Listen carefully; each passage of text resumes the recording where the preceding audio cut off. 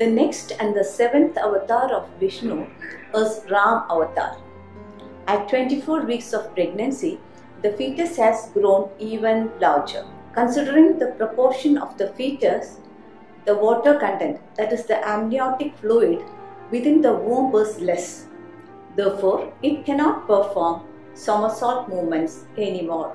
Now the baby is positioned upright, yet the kick with the limbs is more pronounced. The character of the movement perceived by the mother also varies as the baby grows.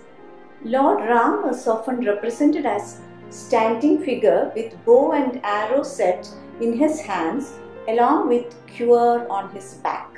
Similar visuals can be seen in ultrasound images taken at 24 weeks of pregnancy, with the cord seen in front of the fetus representing the bow. Ram avatar is personified as more civilized, mature and perfect.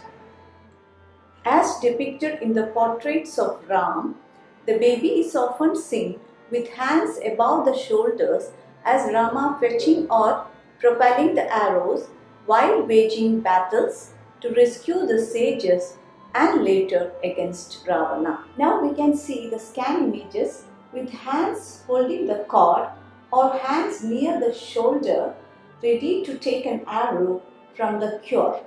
Now the baby has become big, so it is not possible to capture full length of the baby. But the position will be like this.